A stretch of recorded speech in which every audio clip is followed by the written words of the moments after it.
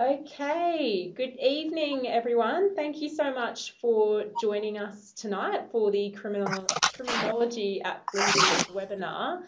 For those of you who have joined us, please just make sure that you have muted your microphones. There's no need to have that on. If you do have any questions throughout the webinar, please feel free to pop that in the chat box below.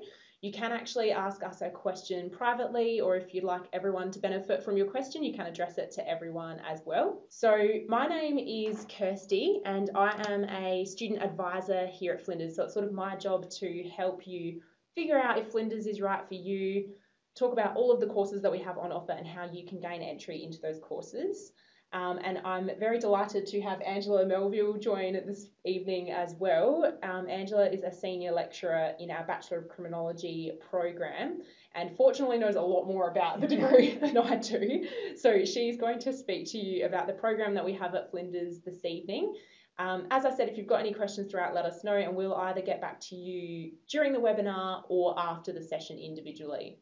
So thank you, Angela. I'll pass over to you. Thank you. So I'm also the teaching program director for criminology. So this is my thing. Great. There shouldn't be anything I wouldn't be able to answer.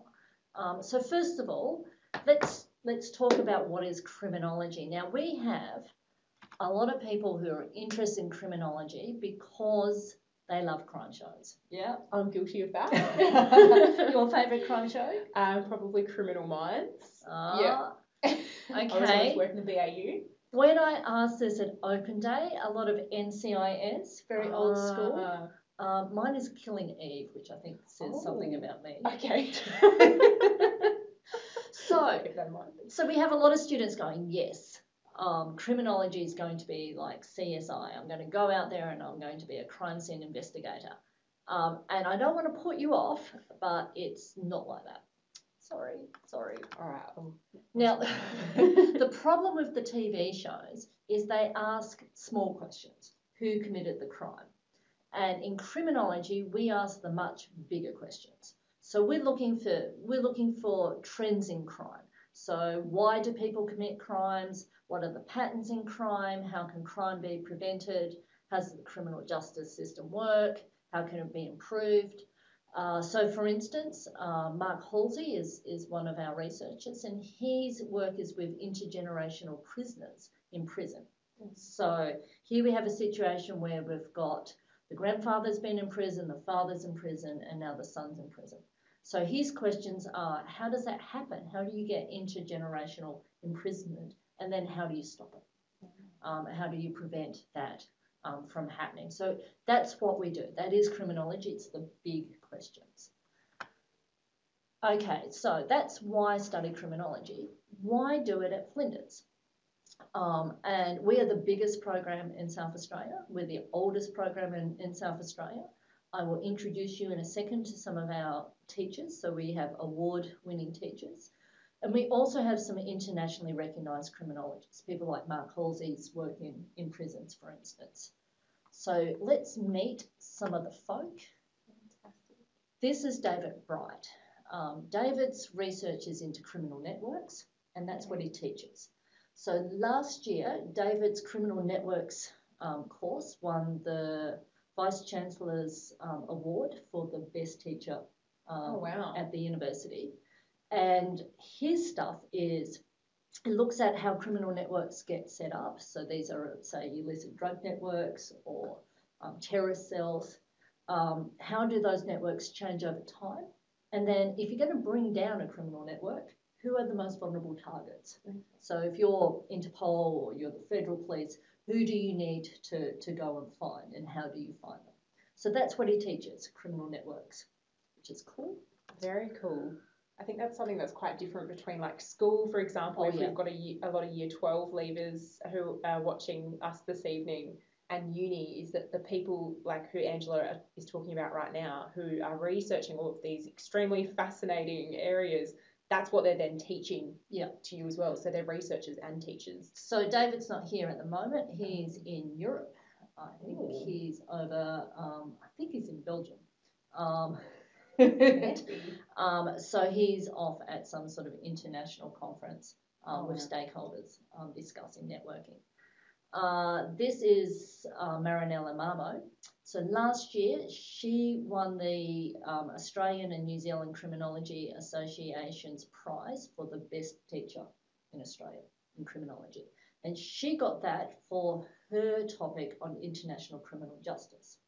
So she's interested in sort of the globalization of crime. So sex trafficking, for instance, drug running, things that go across borders. So again, an internationally recognised expert, and she's teaching of her own research. So we have some of the best teachers and some of the best researchers around. Okay, so these are the sorts of things we do as researchers. We have specialised people in organised crime. We have somebody who specialises in dark tourism. What is dark tourism? So, for instance, if you go to Berlin and you have the Holocaust Memorial. Yes, okay. So how are they set up? Why do people go and visit? Yeah, why are people so fascinated? Why are people so fascinated? Yeah, exactly. Drug trafficking, gun crime, my stuff's in domestic violence, policing, corruption, corrections, victimisation. So not only are we researchers, so we're not just academic researchers. Our research is particularly characterised by the sort of impact that we make, that real world impact. So I've, for instance, done a lot of policy research. So my earlier research changed domestic violence legislation, first in Victoria and then right across Australia. It feeds into training for judges and magistrates in Australia, and then recently has been picked up by the European Union. And I've had recent research that's changed domestic violence and family law in England and Wales. So we do stuff that has a real impact. So we're not just academics. Most of us do stuff that really makes a change, and that's why we've gone into it. Yeah. You know. Yeah, we've got the people. We've gone into it because we've had a passion about social justice, and we've gone into it because we really want to make a difference. Yeah. So the questions that Mark is asking, for instance, how do you stop intergeneration imprisonment? They're really difficult questions. So that's what we do. Now, Such a tough question, this one. Well, a lot of our first year students turn up thinking they're going to go into policing, that they're going to be a cop, and there's nothing wrong with that. No. Absolutely nothing wrong with that. I've got two police who are doing PhDs. So, however, my advice would be think big. You know, we ask those big questions and think big. You never really know where you're going to go. So my research, I started off in Australia. I worked in Sydney for a while at the Justice Research Centre as a researcher. I moved to England where I did quite a lot of legal aid work, research with the UK government, did a lot of research in Scotland. I then moved to Spain. Oh, cool. That's where you guys could end up. And then I came back to Australia, and I never, as a first year student, conceptualised, never had any idea of where my life could take me. So a criminology degree will open doors, but you may not even know what those doors are. So my advice would be, you know, to think big. We have graduates who do victim support services. There's quite a lot of work coming up in crime analysis, and I teach data analysis skills. I'm very interested in predictive algorithms and things that are going to come up. So we're interested in those sort of future skills. You can do policing. You can do a combined degree, and I'll talk about that in a second. So you can go into forensics or into psychology. Because of that real world impact that we do, a lot of our students go into policy. So we have a lot of connections, and so we have a lot of graduates moving into that policy field where they're making a difference. Juvenile justice is a growing area. And then we have topics in cybersecurity, etc. So that sort of counterintelligence. That would surely be quite a big area with all, Oh, the technology yeah. and things like that. So we're quite interested in how that new tech is changing things. Now this is this is Anne. She's one of my students. So she's one of our second year students. She's also one of our mentors. Okay. So starting in first year is intimidating. I can still remember that. Me too. And we know that. Yes, definitely. So what we have is a mentoring system for our first year. So all of our first years are matched to a second or third year, or sometimes an honours student who's a mentor who can show you the ropes. Okay, someone who's been through it themselves. Yeah. And all of those questions: where is my lecture theatre? What is a tutorial? What am I meant to do with this assessment? Yes, yeah. Where is the hub? All of those questions that you just think, I don't want to look stupid. Yeah, exactly. I remember that feeling. I still feel like that sometimes. So we have our mentors, and the reason my aunt is a mentor is because she was really helped in her first year. So she wanted to give back. She is also our education officer for our Flinders University Criminology Association. So we also have our Crim Association. So they've got a ghost tour of the jail coming up. Oh, wow. Cool. They run career sessions. They do a lot of student consultation with us, so I get feedback from students. They did pub crawl last week. Sorry if you're underage. So one of the ways that you get through your university, all the research suggests that the more you know people, the bigger your support group, the more you feel at home, the more likely you are to go well, particularly in first year. Yes. So we have a very active student association. We have our mentors, and we know our students. Yeah. We are quite concerned, particularly with first year, that the learning is scaffolded. We do not have any 100% exam topics. Okay. We don't have anything that's crash and burn. So in first year, it's not like, when I was studying 1,000 years ago, it was just exam, nothing else. So we have scaffolded learning. So you'd have an initial first topic, a small assessment to get a feel for it. Yeah. So we eased into it rather than thrown in. Yeah. Lovely. And then, what will I study? So here's a bit of a pick and mix of some of the things that you can do. And so cybersecurity is our new topic coming on board next year. We have a new member of staff. So we've got international criminal justice, that's Marinella's, networks, so that's David's, but we also have topics in organised crime, the Italian mafia, crime law and trauma, that's by Derek, so that's that sort of dark tourism. Yeah. I've got that on twice. Terrorism and society, that's taught by outside of Crim, but you can see that we do some other topics as well. Violent crime, we have people with a specialty in violent crime, particularly gun crime. Mm. So there's quite a selection there. So many applications. And are these all elective topics that students can choose from? Some are electives. Policing and society is a core. Okay. Core topic means you have to do that topic. You have to do it. Violent crime is a core. And I think most of the others are going to be electives. Great. So you would also, in first year, we have a core topic that's on criminology theory, a core topic that's on the justice system, and a core topic that's on law and society. And then you have options. So history's killing fields is a first year option. Oh, great. So many different applications of it. Oh, yeah. Okay. You can do honours, and we have a direct pathway into honours. So if you have the ATAR, good on you. You can go directly into the pathway, but it's not how most of our students go into honours. So for the most of our students, they get into third year, and then if they have a high enough GPA in crim topics, then they will get an offer.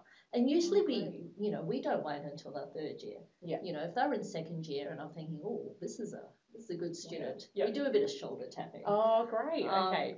And we have extra opportunities. So I have a research assistant who's one of our undergraduates. Ah, yes. So that's a great role. Yeah. And I've published with some of my students. Oh, wow. And I'll publish with Marcus. Yeah. So you can get into honours then after your third year. Yeah. And that's the way most students get into honours.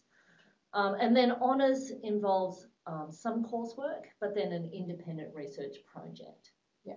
So it's your chance then to choose something you really want to follow up on. And some of that might be, well, this is what I'm interested in. Sometimes it's because we have an opportunity. So one of my honours students last year had a project through SAPOL, through the police. Oh, yeah. And she was looking at people who drive off from service stations without paying for fuel. Oh, interesting. And, you know, we were running around Adelaide taking photos of different service stations. Very hands-on training.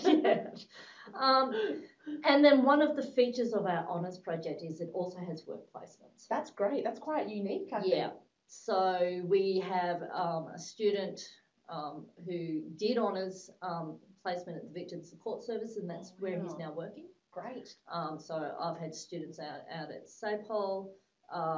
We've recently had a student with the Courts Administration. Yeah. He was doing an evaluation there of domestic violence orders, whether they're effective.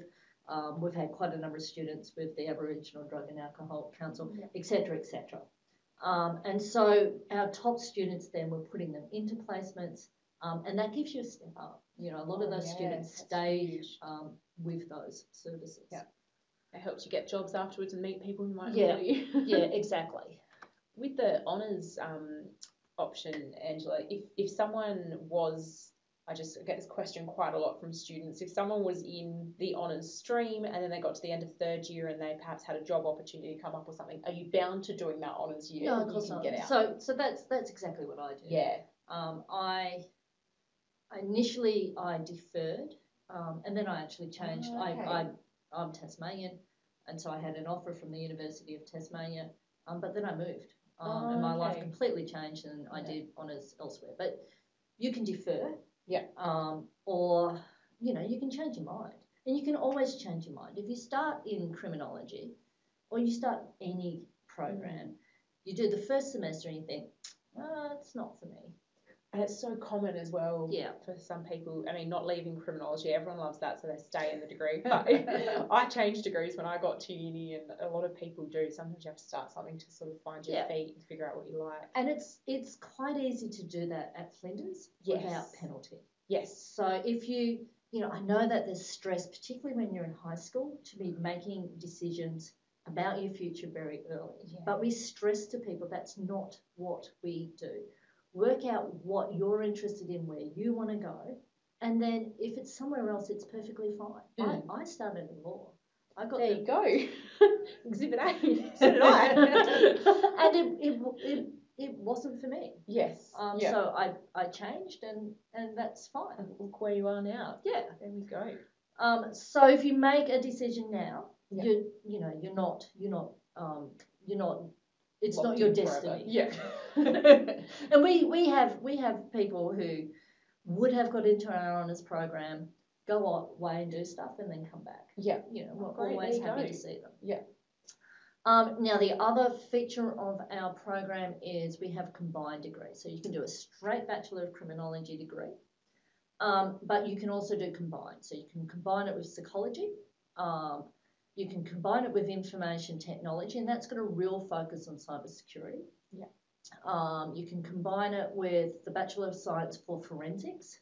Great. Yeah, that's quite a popular one from what I've been hearing. Yeah, the popularity is growing. And you can combine it with law. Fantastic. And then if you combine it, then you have all the opportunities that would come with criminology, but it opens all of those other additional doors as well. Wow. And something on that I just want to mention, because I get this question a lot from students as well. If you're in a combined degree, it doesn't mean that you are studying or that you have a much harder degree than the other person. No. You still do 4 topics if you're a full-time student, for example. It just means that you're studying for longer. So it just means that you're at university, say, for 5 or 6 years instead of 3 or 4 years. You still do the same study load as another student who would just be doing a single degree. And it's not considerably longer, so it's not a double degree. It's not I'll do 1 degree and then do a second degree. So they're combined. And the way that we keep that combination is you may lose some of the options. Yes. So you might have to do some more of the psychology instead of having, say, other options in criminology. Yeah. And then that way we can bring those two together without adding a considerable amount of time. Great. And then the psychology degree and the law degree, the combination is also accredited. Yes. So you don't come out with less. Yeah. So it's sort of a 2-in-1. And it gives you, and again, you know, you might start off in a combined degree and go, I don't like that combination. I'm just going to do criminology. That's what I did too. I dropped half of mine and went with the other. Yeah, and you know, as the teaching program director, then I would get a study plan and go, okay, well, how are we going to handle that? So there's always that degree of flexibility. Yeah. Excellent. So we have those combined degrees, and they are popular. Okay, now applications. This might be me. Yes, so applications are open at the moment through SATAC, so that's the South Australian Tertiary Admissions Centre. Many of you may already have an application in, as you might have received that email that we sent out to those of you who have applied. So thank you for including us as a preference in your application. If you've not yet applied or fully submitted your application, we really recommend you do so by Monday the 30th of September, just because after that date there's quite a hefty late fee that's attached to the application, so you just want to avoid that one. But keep in mind you can actually continue adding on or changing your preferences around well up until Wednesday the 18th of December. So you still have that flexibility to change your preferences around. If you're really unsure and you are constantly changing your preferences, please get in touch with our team. I've got our contact details coming up in a moment. We can help provide you with advice about how to get into criminology and how you should be listing your preferences, because it's not every day that you have to list an order of, you know, what you want to do for the next few years. It can be a really daunting task. So please get in touch with us and we can help you. That's what we're there for.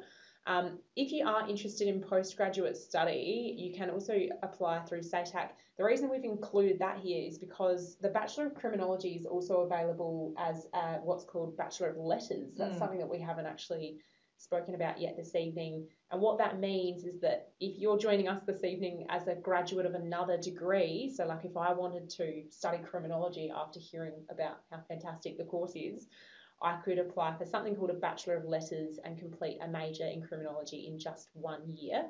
And applications through that. You could actually also, if you've already got a degree, you could apply for a Masters of Letters as well. There you go. We're all learning tonight. Postgraduate, and then of course you could do a postgraduate research degree. Oh, okay. So a PhD, for example. Oh wow, there's so many options. So if we do have any graduates of other course areas with us this evening, there's, as you heard, there's quite a few options. So do get in touch with us if you have any further questions this evening. That is our team's contact details. So feel free to screenshot this if you'd like to get in touch with us, or you can visit our website.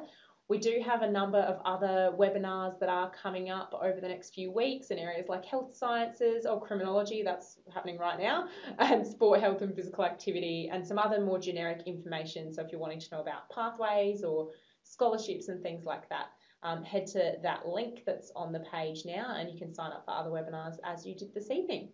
If you've got any more questions, you can still pop them into the chat box after the webinar and I'll get in touch with you. And I'd just like to thank Angela for joining us this evening. I understand you're a very busy woman, so really appreciate you taking that time after hearing everything that you've accomplished.